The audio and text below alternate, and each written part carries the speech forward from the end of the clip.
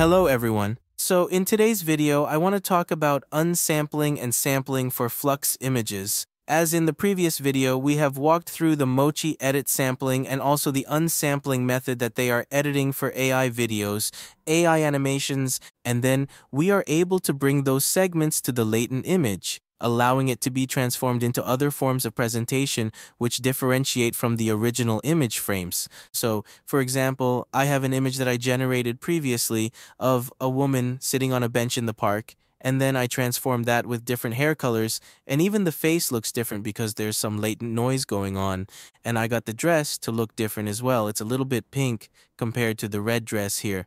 So what I do here is actually use a Fluxtapoz custom node.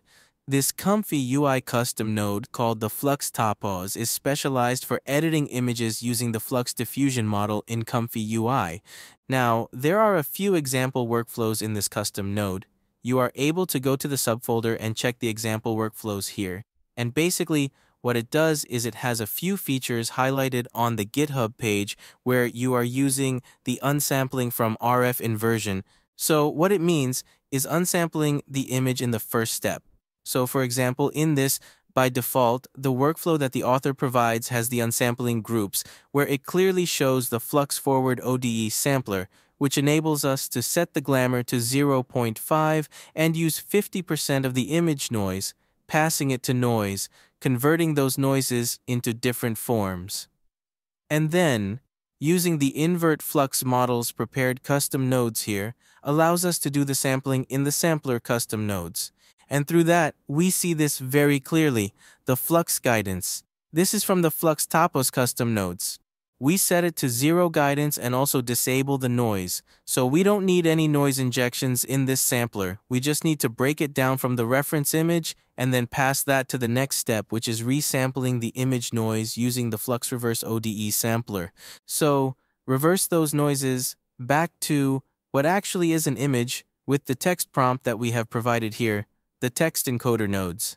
And also, we have the outward flux model's custom nodes here. So, basically, you can think of this as the two from the unsampling groups, which is the invert and then the Flux Forward ODE sampler, and after it, breaking it down to the noises of the image. And it will come to the next step, which is the resampling step for Flux. Reverse those ODE samplers of the latent image data, and we got the output of the Flux model's data. Especially, we need this part to identify what kind of diffusions we want to use for, and in the next step, it will be using our text prompts here to generate a very similar style to the reference image. So, in this example, I have my reference image, and after editing, I've altered the hair to purple and the dress to pink for the lady, and there's something added to the background as well. As you can see, there are a few people blurred behind the bench here, whereas in the original image, there were no people sitting on the other bench in the park. But after those noise injections, there are some slight changes. But if you take an overview of the background, it mostly doesn't change too much in terms of the combination of the backgrounds. And then also, the main character here stays still with the same pose for the character. So you can think of this like in Stable Diffusion's IP adapter, where you can do the compositions and also the style transfer using your reference image to generate a new image with the IP adapter. And this almost goes to the same concept, except instead of doing the opposite way. And we can also, for example, cartoonize our character from realistic styles to 3D cartoon styles. And also you can change the character to be completely different people, like from female to male. And you can use their default workflows for stylization, which bring the style transfer of the original image's elements and objects to the new generated image to inherit those elements that are on the original reference image. Also, you have combinations of styles. So for example, you have two images, a phoenix and then an old cowboy man, and it transfers to a phoenix man as the output image here. So you can think of this as very similar to IP adapter compositions. But then, it is not an IP adapter. But you have to play around with the settings here a little bit. The author has very clearly stated in the notes here that the unsampling step should be equal to the sampling step. So, what it means is that in your basic scheduler here, you have the sampling step. I set it to 40, and then you must use the same value in the basic scheduler, 40 for the resampling. The next important step is to ensure the guidance is set to 0 empty. For the basic invert noise we're doing here, we set the flux guidance to 0. After breaking down those noises from the image, we move to the resampling groups, where we return to normal flux guidance values of 3.5 or 4, sometimes higher, depending on how you want to stylize your generated image. We can also try another method with the RF inversions. According to the research paper about RF inversion, you can use a reference content. A reference image of a boy can be transformed into cartoon style with angry or smiling faces, or even changed to a girl or an old man. It maintains the same compositions and pose as the reference image while allowing image editing to transform the new generated image into other styles, which is pretty cool. This custom node pack called Fluxtapoz includes a set of custom nodes with outwards inverse and other styles I've explored, including style transfer. I've loaded this style transfer workflow here. The unsampling hasn't changed much, but the outwards here is different. When we have the RF inverse workflow from the examples folder, we see the Flux reverse ODG sampler using contracts. However, instead of using contrast for stylization or style transfer, we use the trend called linear decrease. Though linear increase is also possible, the settings for style transfer are different. You can also add your own LoRa styles here. For instance, if I have my trained character face, I can apply my trained character LoRa into the resampling image. For example, I have this North Pole ice and snow landscape capture image. I want to adopt this kind of material for style transfer. In the ComfyUI custom node examples, they use gold color material and styles for style transfer with a Viking boat, cat, and old man. We can try something similar using this snow and ice material for our new generated image. In the unsampling here, we've defined North Pole, ice, and snow. We'll use those materials to transfer into our new generated image. Let's say, for example, in the resampling image, we want to see a living room with ice and snow. Just a living room with ice and snow render styles. This kind of text prompt template is also available in the examples workflow, where they've already described this in the examples RF inversion stylization JSON file, so you can experiment with that as well. They use very similar simple text prompts to generate images. Let's try this one and see how it generates the image for us.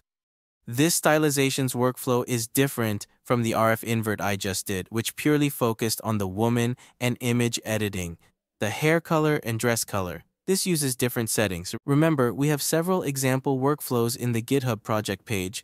The RF inversions workflow, RF inversions updated, other new versions or updated versions of the workflow, and the unsampling injected workflows.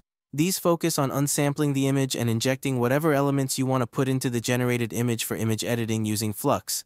That's basically the element of it. Wow, we have our new living room generated with elements of ice and snow using those white color and water styles from our reference image. We got the living room with that style transfer. It's amazing. I wish I could decorate my room like this without all the toys and stuff on the ground from the kid. That's pretty nice that we can do a style transfer like that. Let's try another style transfer. Another good style transfer example would be lava, where material style transfers are very obvious. Here we have the living room's coffee table or fireplace with elements of lava decomposition mixed in. Though it's not really like a typical living room anymore, we have river rocks flowing around as well. It looks amazing how we can mix elements and use our imagination in these images. Imagine creating AI video scenes using these kinds of decorations. In traditional filmmaking, we couldn't have such decorations, or it would be incredibly difficult to create them in a real environment. So that's going to be the sampling and unsampling, how you can use and have fun with image editing using different compositions. We can generate new images like this, and especially with this kind of unsampling and sampling method, we can modify the character's hair. For example, in AI movies or videos, we can change the character's hair instantly. That's something amazing AI can do now compared to what we had before. Here are more examples I created. On the left is the original reference image, and I generated this cartoon, more 3D-styled character with cubic eyes and a smiling face, transformed using this reference image. I also used an image from our public Discord server member Mike, the Android 18 image from his generations. I transformed it into another 3D character style with modified face and skin texture, making it a 3D CGI character with a more smiling, happy face. The next example shows how we can transform this woman model into an alien standing on this coastal sea view. Let's run this once and see how it looks. We have the alien standing on the coastline with a similar layout. Mountains on the left background and the coastline on the right side of the image. The middle ground is different because I set the denoise to 1.0, which significantly changes the foreground. You can modify these settings. For example, I can set it to 0.8 to maintain almost the same pose as the reference model. It won't be exactly the same figure or body pose, but in these compositions, you can see it's transformed into a 2D cartoon style. Notice how both hands maintain the same pose, laying outward from the body. When we increase to 0.9, we get better image quality. Testing different settings will produce different output results. There's no single setting that works for all images. You'll need to adjust for each one. At this point, it's transforming into a 3D CGI-style alien, maintaining the same position in the foreground, with rocks and mountains in the right background. This is called the ComfyUI Fluxtapoz. Give it a try. There are several example workflows here in my ComfyUI, referencing the example workflows. I plan to apply this to my previous AI video scenes creation workflow.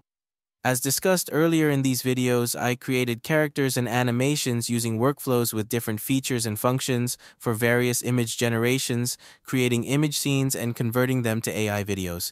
Creating the image is the first step in the image-to-video process, and it takes the most time to make good image scenes for your AI videos.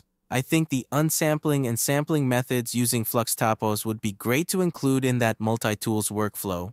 I'll try to integrate this into the workflow, create an updated version, and see how I can apply it in real AI video creation situations.